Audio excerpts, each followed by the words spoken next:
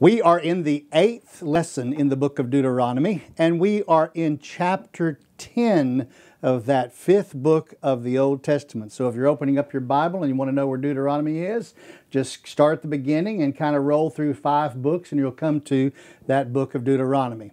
Now in our last study, Moses had been sent down from the mountain, Mount Sinai, where he had been with the Lord for 40 days, 40 nights, because the camp had broken one of the newly given 10 Commandment laws. And what they had done was they had crafted a golden calf to worship as their new God. Because Moses had been up there so long, they couldn't figure out where he was. Been up there 40 days and 40 nights. So they needed a God, they needed a leader. So the Lord told Moses to descend down the mountains, and he did, and he had the 2 tablets that had been carved and inscribed by the finger of God with the 10 Commandments on them, on the 2 tablets. And as Moses came down the mountain, he saw the golden calf, and in his anger, Moses threw the tablets and he broke them. And then he chastised the camp, and he took that golden calf that they had created and he crushed it into dust, and he poured the dust into the stream of water that ran through the camp, coming from that flint rock that the Lord had had Moses to strike in order to provide drinking water for the camp.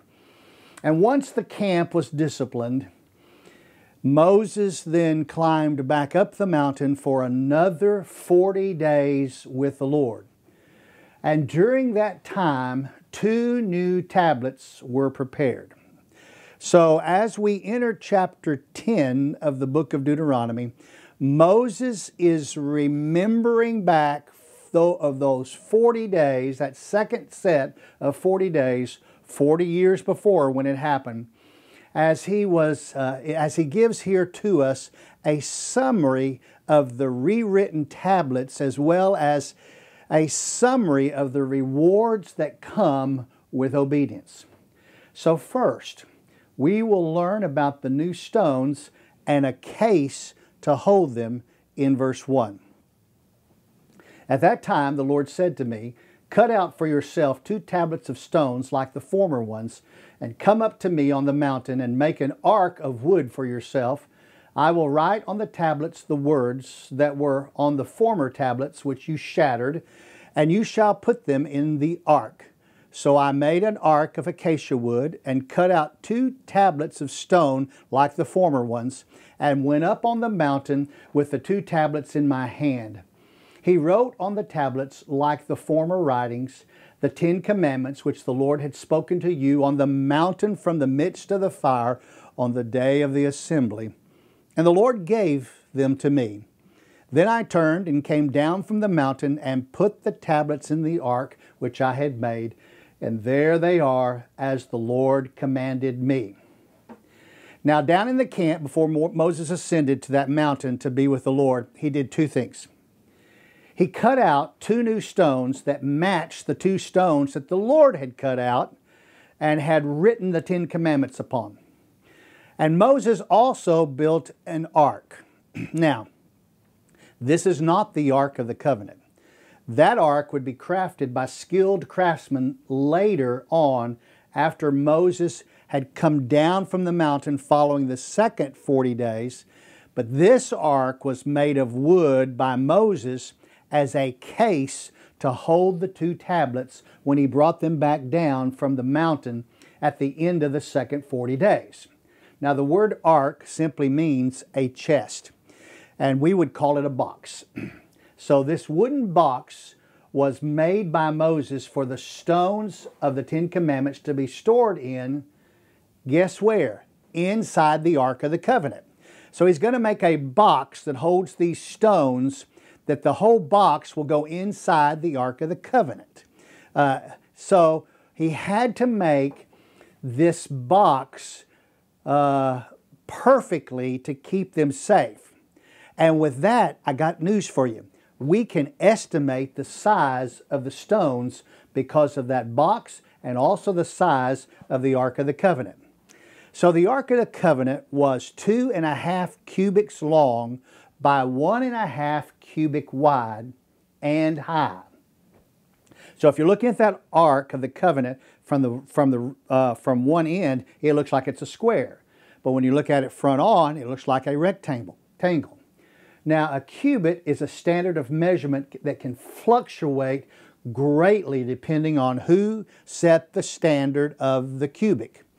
The cubit was the length from the tip of the elbow to the tip of the longest finger. Did you get that? Tip of the elbow to the tip of the longest finger.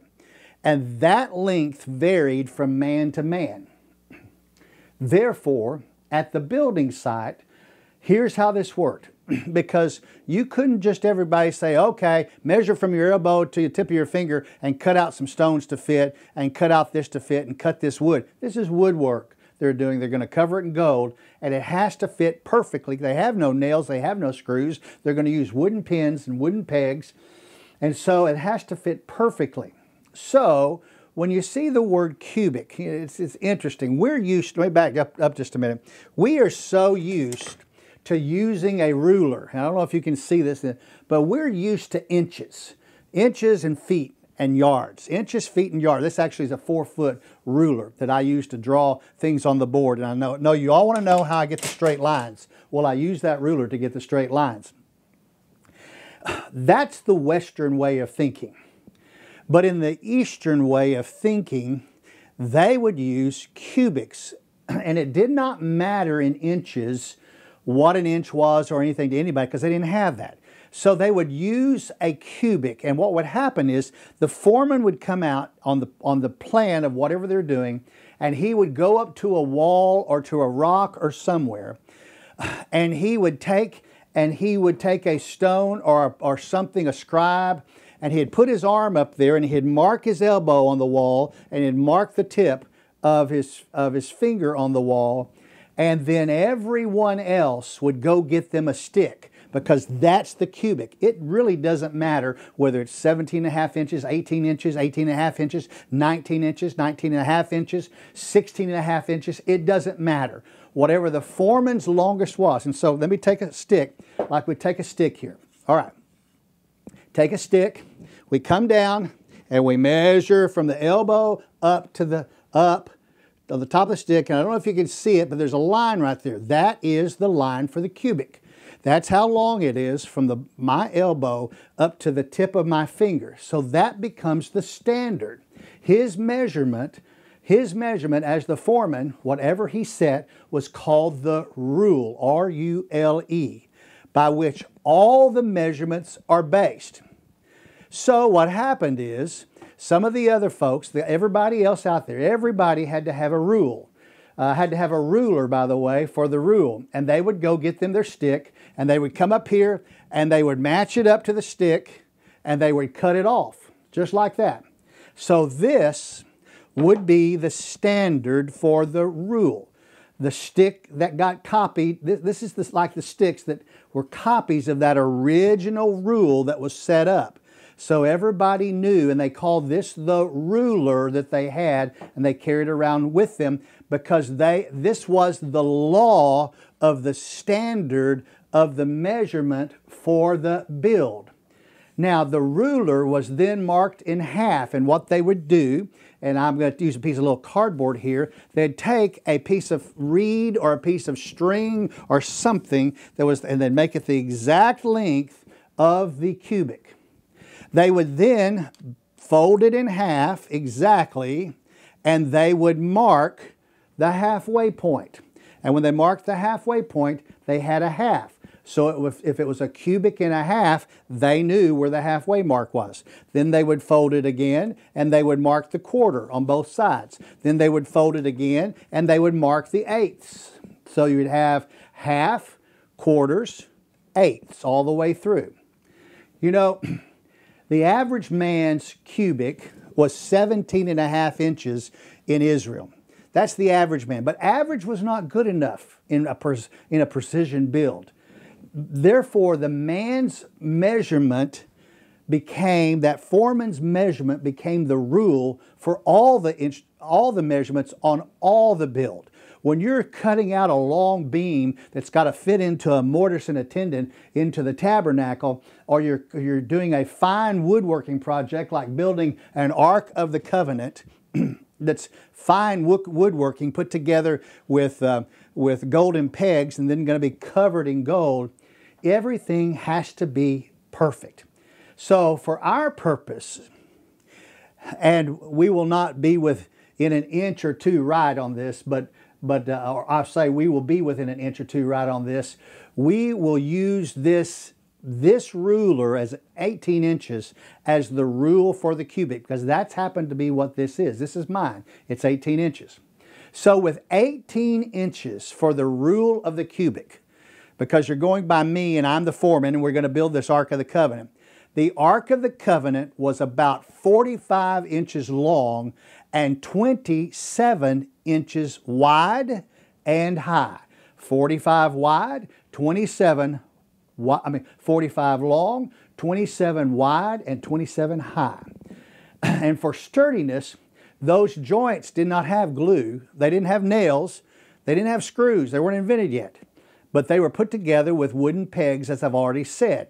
That is where they'd take boards and put them together. They'd drill a hole and put a piece of board inside there going the opposite direction. This meant that the measurements inside this Ark of the Covenant, where these tablets are going to be, was about 40 inches long by 23 inches wide. And here's the reason why I tell you that.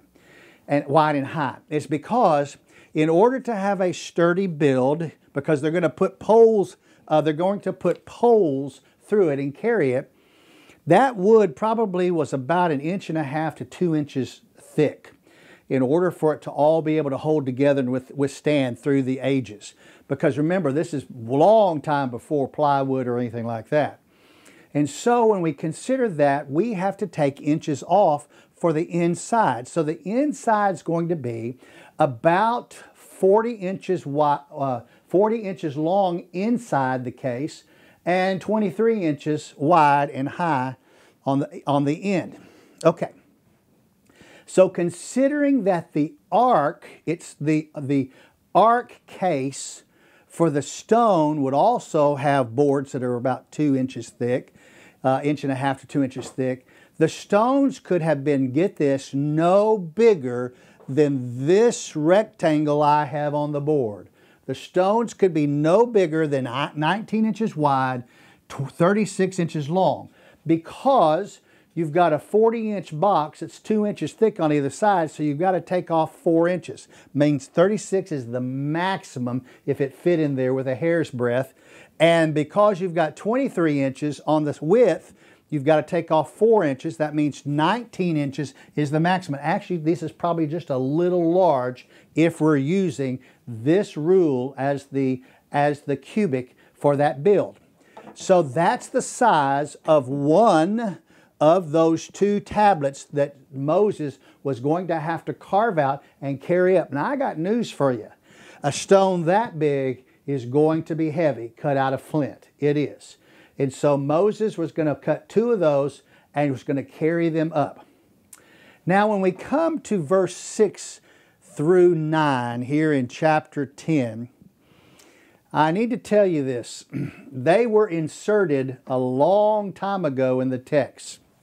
Both Wycliffe and Tyndale included them in their original translations into English from both the Latin and from the Hebrew. However, they are not found in the oldest and most reliable copies that we have of the Hebrew Bible, okay? They're just not there. So the New American Standard Version, which we are using, places these verses 6 through 9, inside of parentheses to indicate that they were not part of the original text that was delivered by the Lord to Moses. However, the editors of the NASV Bible were kind enough to mark these verses in parentheses, which means the information found in these three verses, 6 through 9, 6, 7, 8, 9, these four verses, can be found somewhere else in the Bible. Had they been in brackets, that would have meant we don't know where that came from. But in the beginning notes in the front of every Bible, and when you get a Bible, you need to open it and you need to read the forward notes and the preface and the general formatting and how they do the translating, and they will tell you what all the special little asterisks and italics and all of that means. Well, parentheses means that passage that is there is found in the Bible, but it's not found where it is here in Deuteronomy chapter 10, verse 6, 7, 8, and 9.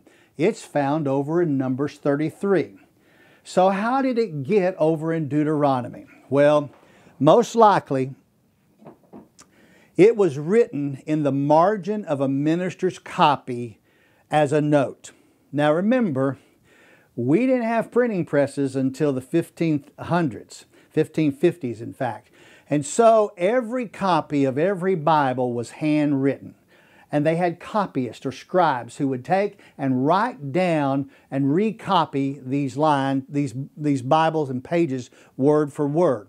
And so probably a minister wrote the Numbers 33 passage out in the side of the notes, and when his copy got worn and tattered, they were very respectful of their Bibles and the pages of the Scripture. They would take it and have it recopied, and then the original that they had that was theirs would ceremonially be burned so that it would not fall into disrepute by anyone, anywhere, or anything going on like that. And so it would not ever be used for some unholy purpose. And so when the minister had a new copy made, because his was worn and tattered, the scribe included right into the text the notes that were written out to the side. Now, you have to remember that the text was written in handwriting and the note was written in handwriting. So we need not deal with the content of these four verses. And for information about the content, you need only to go over to my website at jimhastings.org. Go pull up Numbers Lesson 20 and go see the notes on those verses in chapter 33 of the book of Numbers, Numbers Lesson 20. And we won't spend time here with that because we've got a little ways to go before we get through here today. And I just want to tell you, we are not going to deal with these passages that are in this scripture because they were not included in the oldest and most reliable copies, I should say it that way, that we have of the Hebrew script. Now Moses reminded the camp as they were there, right there on the plain of Moab, that he stayed up on that mountain 40 years before for 40 days and 40 nights the second time. And while there, he pleaded with the Lord not to destroy the nation because of what they had done with the golden calf. I mean, the Lord had said, "Thou shalt have no other gods before me. Thou shalt not make any graven images." Moses turns around, goes right up the mountain. He's only been gone. They've heard this. They've heard these 10 commandments not more than 40 days before, not longer than 40 days before. And what do? They made a graven image and made it their god and went playing around it. So Moses had pleaded with the Lord not to destroy the nation, but to allow the nation to continue on and possess the promised land. And that happened in verse number 10. I, moreover, stayed on the mountain 40 days and 40 nights like the first time. And the Lord listened to me that time also. And the Lord was not willing to destroy you. And then the Lord said to me, Arise, proceed on your journey ahead of the people, that they may go in and possess the land which I swore to their fathers to give them. So the Lord granted Moses in his plea that he would come down from the mountain. They would do the things they're going to have to do to get ready with the tabernacle and all that. And then he would lead the nation on to the place where that nation could go and take the promised land as their own possession, just as the Lord had promised to Abraham and to Isaac and to Jacob. But the granting of Moses' plea to not destroy them was not without a requirement of the people. It was not a new requirement. It was actually part of the Ten Commandments. But those awaiting down at the foot of Mount Sinai were still a stiff-necked and rebellious people. And Moses would lead them from there to Kadesh Barnea, where the spies would go out to be sent into the Promised Land. And when they came back with the report, the nation would rebel and be sent back to Mount Sinai for 38 more years, because it was going to take a year for them to make that trip and get back there, 38 more years at Mount Sinai. But this is the book of Deuteronomy, and Moses is delivering this message to a new generation of Israelites, that they are ready to cross that Jordan River and to go over and to take the Promised Land on the west side of the Jordan. And to them, Moses gives the requirements for her to possess the Promised Land, just as he gave it to the older generation that did not get to go. He gives it to this new generation in verse 12. Now, Israel, what does the Lord your God require from you? But to fear the Lord your God, to walk in all His ways and love Him, and to serve the Lord your God with all your heart, with all your soul, and to keep the Lord's commandments and His statutes, which I am commanding you today for your good. First of all, the nation was to fear the Lord your God. Now, to fear from the Hebrew means to have a reverence for the Lord. Now, what does that mean? It means to revere the Lord, to respect Him, to have an awe for Him. Second, the nation was to walk in all His ways. That is a general instruction to do things God's way and not man's ways, because the Lord had already told him how to walk in His ways. Third, the nation was to love Him. The people were to have an undying affection for the Lord. And fourth, the nation was to serve the Lord with all your heart and with all your soul.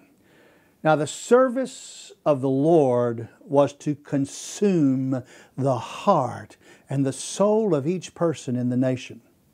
Service to Him was to be their inmost passion, their inmost desire. And fifth, the nation was to keep the Lord's commandments and His statutes for your good. The commandments and the statutes were built on the commandments, and they were pleasing in the eyes of the Lord. And He wants His people to be holy and righteous in an unholy and an unrighteous world. He wants them to be different. And keeping the commandments and the statutes of the Lord guaranteed the blessings and the great fortunes that the Lord could provide. And the Lord would provide all the good in the world for Israel on one condition, and that was that she kept His laws. So then Moses says something interesting. He says, behold. Now, we wouldn't use the word behold today. Today we would say it like this. We would say, pay attention to this. That's what the word behold means. Pay attention. Verse 14. Behold, to the Lord your God belong heaven and the highest heavens, the earth and all that is in it. Yet on your fathers did the Lord set His affection to love them, and He chose their descendants after them, even you above all people, as it is this day. So the Lord owns everything, Moses says. He owns the heavens. He owns the earth. He owns everything. Yet He chose a certain part of His creation. He chose Abraham, Isaac, and Jacob and all their descendants to give His affection of love to. And that affectionate love applied to every person standing in front of Moses there on the plains of Moab. Even they belonged to the Lord, and He loved them. Behold, to the Lord your God belong heaven and the highest heavens, the earth, and all that is in it. Now all things would be good for Israel if she kept His commandments and statutes, because everything belongs to the world, to the Lord anyway. Everything belongs to the Lord. He can give Israel all she needs because He owns all she needs. But Moses warned that there were things that the Lord would not do. Verse 16. So circumcise your heart and stiffen your neck no longer. For the Lord your God is the God of gods and the Lord of lords, the great, the mighty, and the awesome God, who does not show partiality nor take a bribe. Now when Moses says, circumcise your heart, he is asking the people to cut away all that is not needed in their lives. Just as circumcision cuts something away, cut it away from your heart. The people are to put away the worldly principles and to set their hearts on the divine principles given by the Lord. But in order to do that, the Jews had to stiffen your neck no longer, he said. People who balk at the laws and do what they want and what they desire at their own peril are said to be stiff-necked. The word means stubborn or obstinate.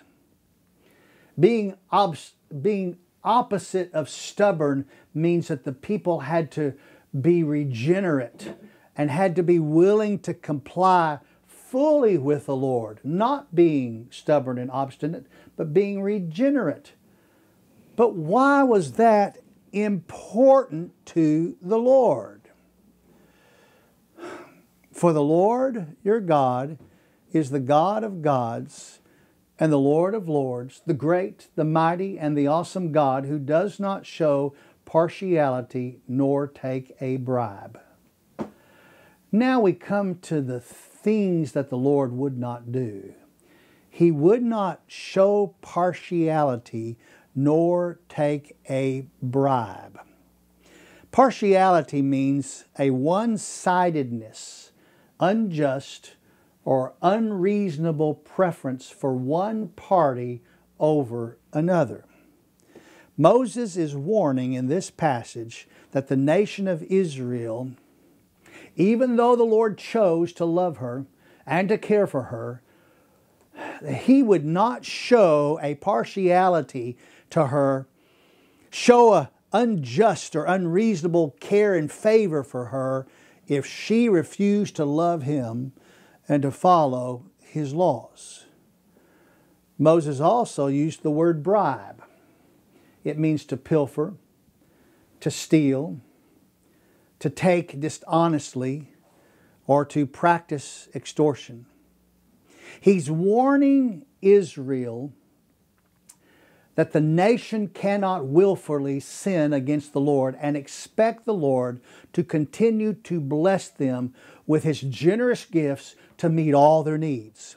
He will not allow Israel to steal from the world and proclaim that God gave her permission because He owns it all and He loves the nation of Israel.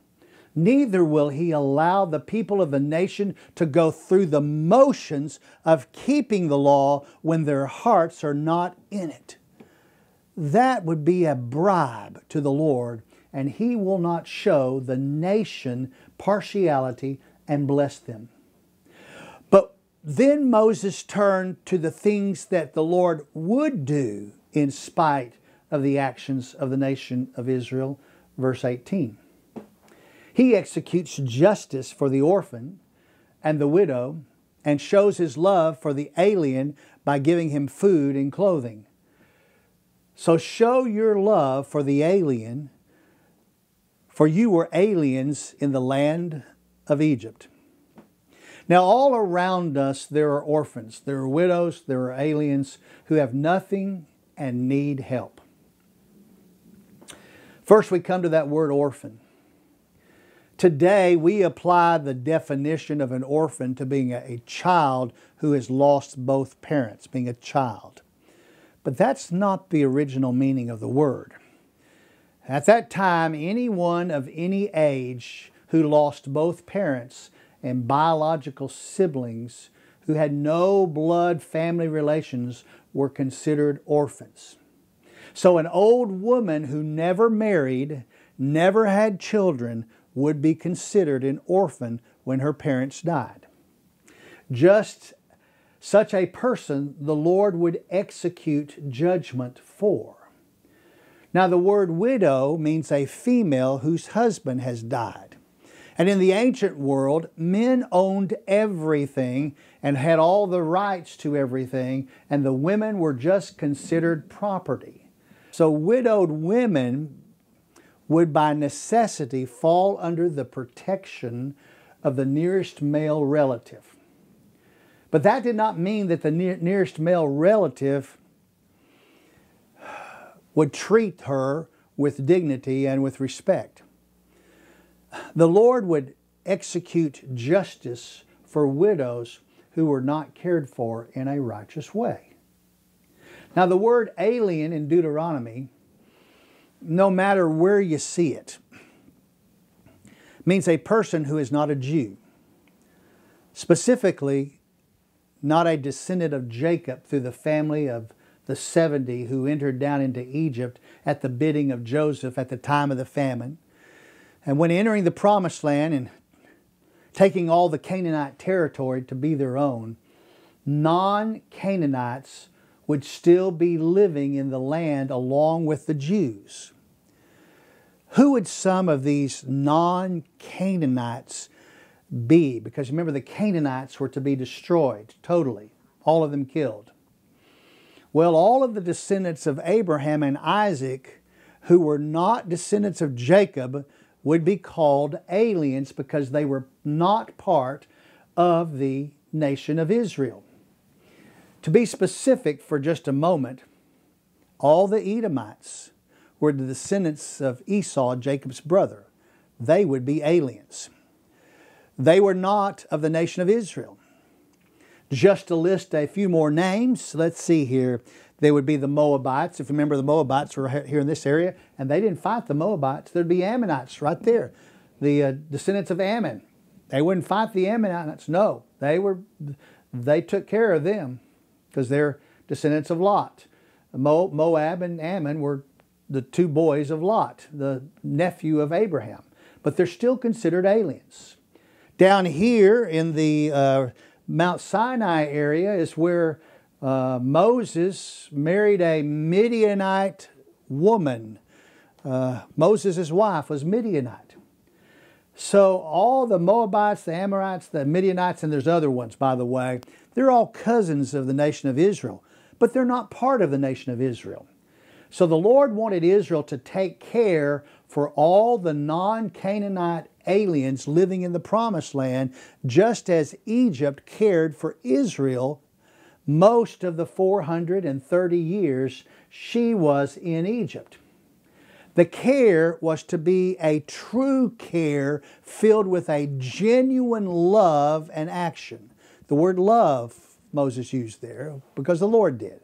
It was not just to be lip service. It was to be true. So there were things Israel must do to obtain all the good the Lord had in store for them in the Promised Land. We find that in verse 20. You shall fear the Lord your God. You shall serve Him and cling to Him. You shall swear by His name.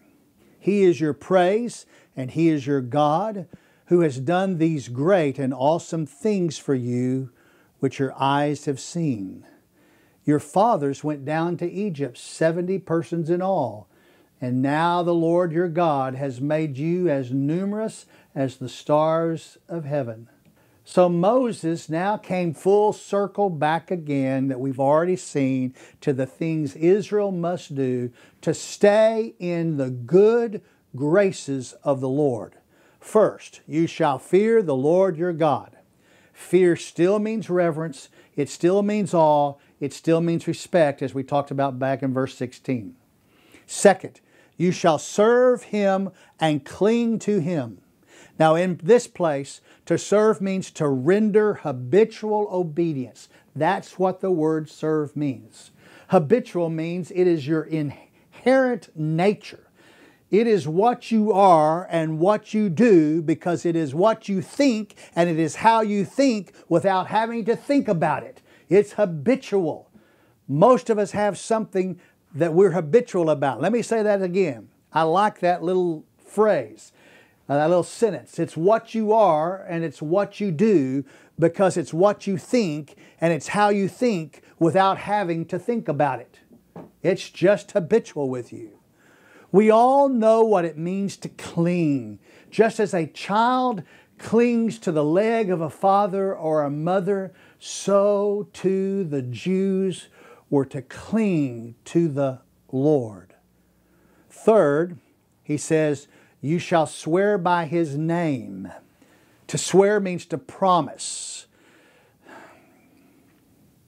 And that you make your promises that are made because of His name. Israel was to forever attach the name of the Lord to themselves. Because of that, the Lord required that all promises be made with the knowledge and the mindset that Israel represented the Lord. Therefore, Israel should represent the Lord well. When you take an oath, when you sign a pledge, both are promises. Promises should not be signed rashly. In the case of the signing of an oath, a pledge, or any kind of agreement, great care must be observed that all things written within the document are truthful and just. But when it's time to promise, you must do so in His name as His representative. That means you cannot bear a false witness. You cannot steal. You cannot covet within that promise.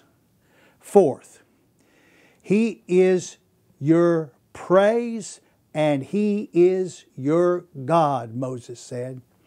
And with your focus on the Lord, you must declare as much with your praise. Now I know we flaunt the word praise around like praise and worship and we think it's music and all of that. Now praise, when placed in the first English translation, meant to assess, to set a price, to set a value, to prize, to hold in high esteem with great admiration. It means nothing less here in this verse because the Lord is your God. No other nation had seen such might and works as the nation of Israel. And from the care they found with Joseph as second in command of Egypt until the time they arrived at the plains of Moab, other nations had never seen the bits and the pieces of the Lord's care that the nation of Israel had seen. From 70 who entered into Egypt to hundreds of thousands there who were ready to cross the Jordan River and for the promised land, the only one they could respect, love, serve, promise, and admire was the Lord God of all creation. Moses was not through with his things Israel must do when they enter the promised land. And he continued on in chapter 11, as we are too, with the rewards of Israel's obedience if they would be great in every way towards the Lord. Boy, the Lord would do great things for them. Chapter 11, verse 1. You shall therefore love the Lord your God and always keep His charge, His statutes, His ordinances, and His commandments. Know this day that I am not speaking with your sons who have not known and who have not seen the discipline of the Lord your God, His greatness, His mighty hand, and His outstretched arm, and His signs and His works, which He did in the midst of Egypt to Pharaoh, the king of Egypt, and to all his land, and what He did to Egypt's army, to its horses and its chariots, when He made the waters of the Red Sea to engulf them while they were pursuing you, and the Lord completely destroyed them, and what He did to you in the wilderness until you came to this place, and what He did to Dathan and Abiram and the sons of Elab, the son of Reuben, when the earth opened its mouth and swallowed them, their households, their tents, and every living thing that followed them among all Israel. But your own eyes have seen all the great work of the Lord, which He did. While still in Egypt, the Israelites had seen the Lord inflict upon the Egyptians the blood, the frogs, the gnats, the flies, the livestock, the boils, the hail, the locusts, the darkness, and finally, number 10, the death of the firstborn. Not one of those plagues bothered any Israelite, not one, who was living in the same vicinity as the Egyptians who got it bad. What a sign and a work that the Lord had done. Cornered on that sandy beach down in Nuwibia, Egypt. High mountains that surrounded them from behind and to the north and to the south. Mountains that fell off into the sea with only one way in and one way out of that beach. The Lord blocked the Egyptian army at the cut and opened up the sea and dried the ground for the nation of Israel so they could cross through it.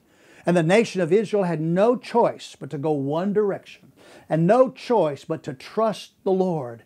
Down, down, further they went as they walked across that sea, that dry seabed, going down, down, down, with the walls of the water on each side of them standing hundreds of feet high, blown back by the breath of God. And they got to the bottom in the middle, and then up, up, up. They had to climb the slow slope up the eastern side of that sea.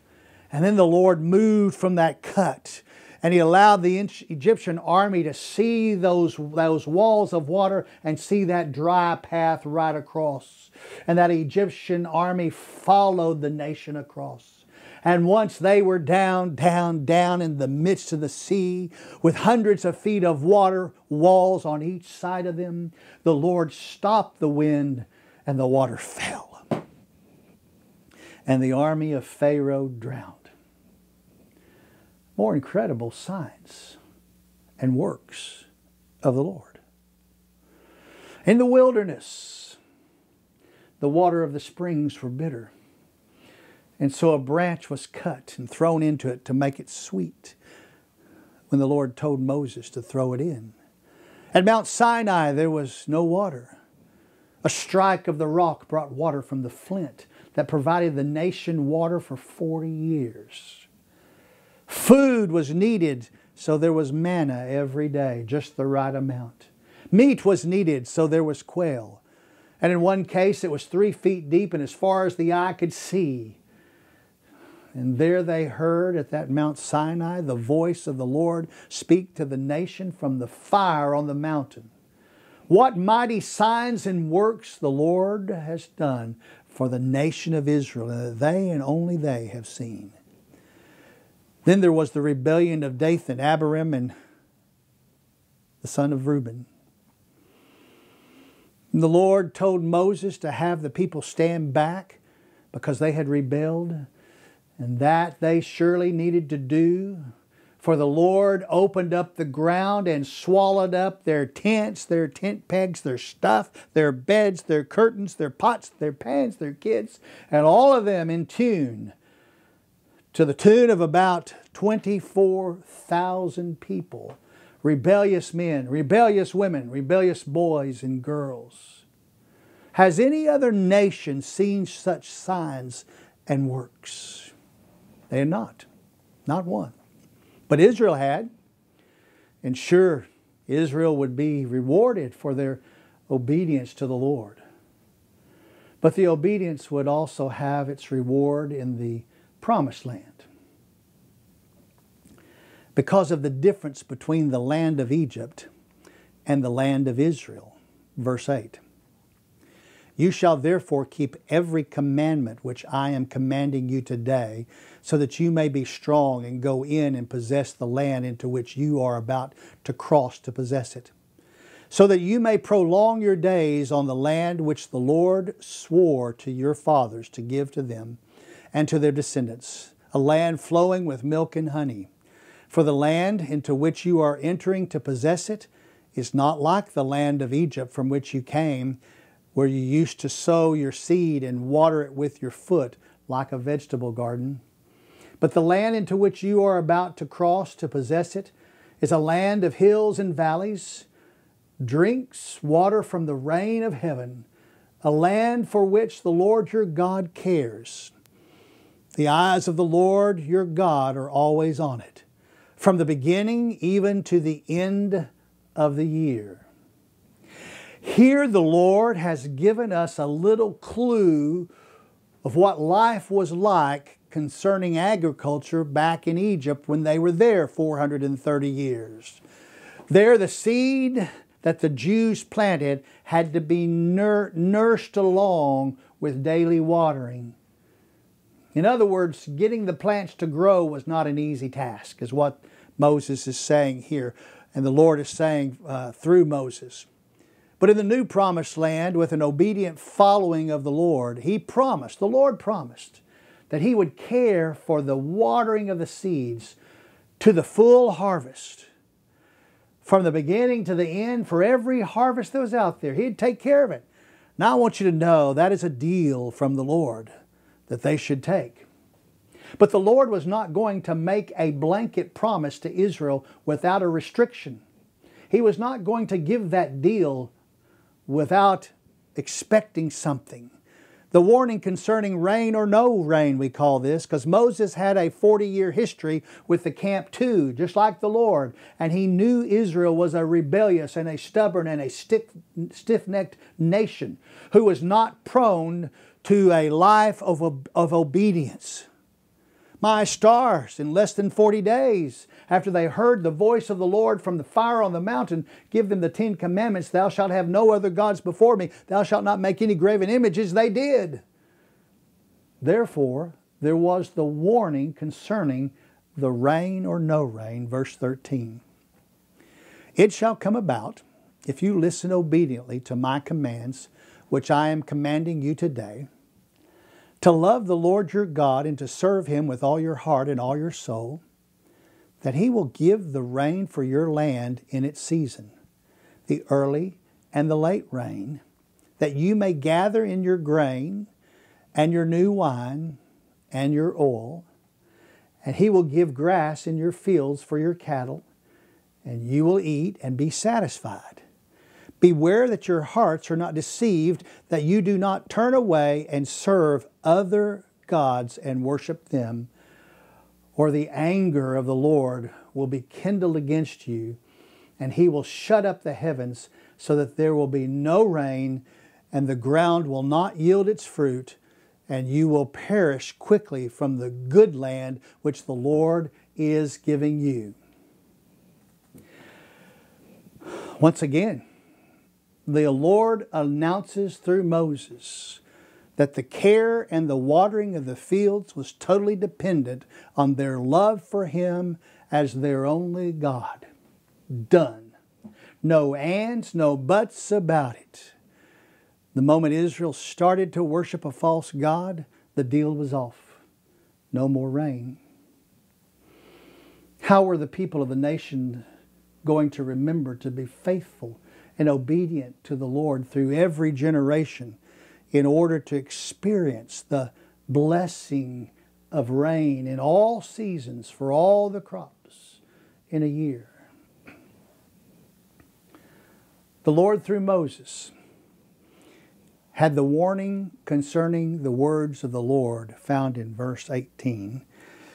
He says, "You shall therefore impress these words of mine on your heart and on your soul, and you shall bind them as a sign on your hand, and they shall be as frontals on your forehead. You shall teach them to your sons, talking of them when you sit in your house, and when you walk along the road, and when you lie down, and when you rise up. You shall write them on the doorpost of your house and on your gates, so that your days and the days of your sons may be multiplied on the land which the Lord swore to your fathers to give them, as long as the heavens remain above the earth. We saw this same warning before, almost verbatim. Back in chapter 6, verse 14, 15, 16, 17, 18, and 19.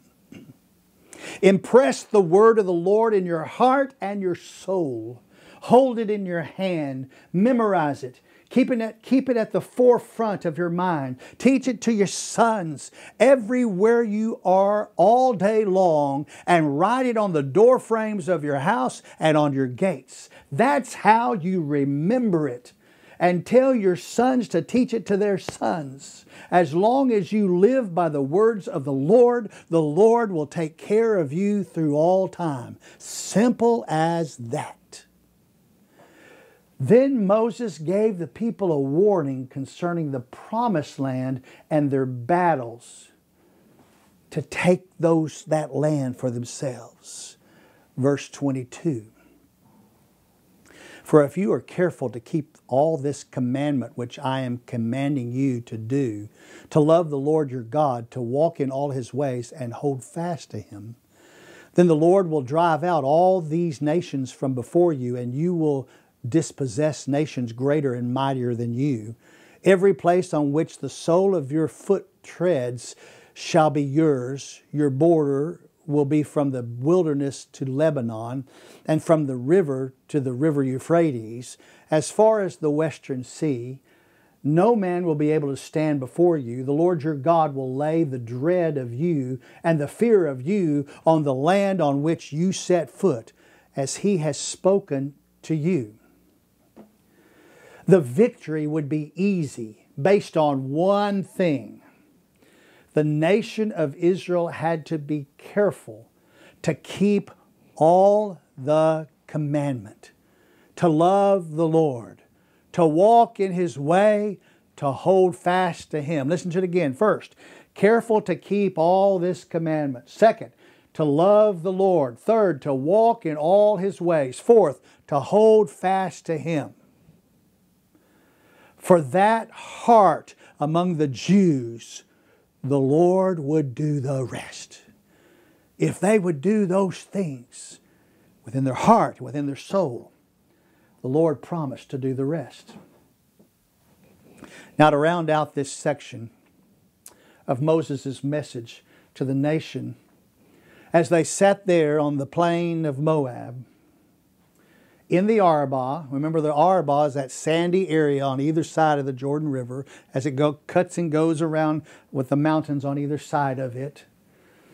On the east side of the Jordan River, that's where they are. They're on the east side. They're going to go to the west side. He made this announcement there on that east side of the blessings and the curses of the Lord. And He did it in a warning. Verse 26. See, I am setting before you today a blessing and a curse. The blessing, if you listen to the commandments of the Lord your God, which I am commanding you today, and the curse, if you do not listen to the commandments of the Lord your God, but turn aside from the way which I am commanding you today, by following other gods which you have not known. Moses promises that the Lord will bless the nation of Israel beyond all imagination, as long as it remains true and faithful to Him alone as their only God, and to exhibit that faithfulness through keeping His commandments. But if the nation ever begins to worship other fake gods, curses will come and the blessings will dry up. Moses set this choice before the people there on that east side of the Jordan River in the Arabah, because as soon as they crossed over to the west side of the Jordan River, while they're still in the Arabah on the other side of the river, the Lord had a requirement for them concerning the blessings and the curses. So what is the requirement of the Lord for the nation of Israel when they cross to the west side of the Jordan River? Moses gave them the Lord's instruction in verse 29. It shall come about when the Lord your God brings you into the land where you are entering to possess it, that you shall place the blessing on Mount Gerizim and the curse on Mount Ebal. Are they not across the Jordan, west of the way toward the sunset, in the land of the Canaanites who live in the Arabah opposite Gilgal, beside the oaks of Moreh? For you are about to cross the Jordan to go to possess the land which the Lord your God is giving you, and you shall possess it and live in it. And you shall be careful to do all the statutes and the judgments which I am setting before you today. The crossing point of the Jordan River for the nation of Israel to traverse over to the other side was just west of the camp right here. Just west of the camp. That's where it is. From the camp of on the plains of Moab. That place would be the point where the nation was entering to possess, as the Scripture says, entering to possess the promised land. And from there, from right there on the plains of Moab, they could look across. And the people could see that little village right there in the red dot called Gilgal, there in the Arabah, or just across the Jordan. And beyond Gilgal, they could see the peaks of Mount Gerizim, that's that mountain, Mount Ebal. Now that's a little far out, but you know what I'm saying. It's a picture to give you an idea. They could see those mounts over there. They knew where it was. Just across the Jordan. And at the foot of those two mountains, Gerizim and Ebal, there was another place, another little village called Shechem, just beyond, the opposite of Gilgal. It was Canaanite territory. Nevertheless, once the nation was in Shechem, a ceremony was to take place with the announcement of the Lord's blessings spoken on Mount Gerizim and the announcement of the Lord's curses spoken on Mount Ebal. Now I want to remind you, the picture that I'm showing you right now of those two mountains, that town of Shechem was not built out like that. That's the way it looks today. Now back then it was just a village, and believe me, the whole nation of Israel could have gone in on it and be fine. So we'll discuss that ceremony that happened up on Mount Gerizim and Mount Ebal when we arrive in the book of Joshua, and we will study that in chapter 8 of the book of Joshua.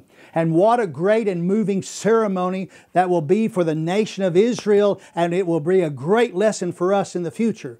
But for now, because our time is running out, Moses had completed this part of his message there on the plains of Moab.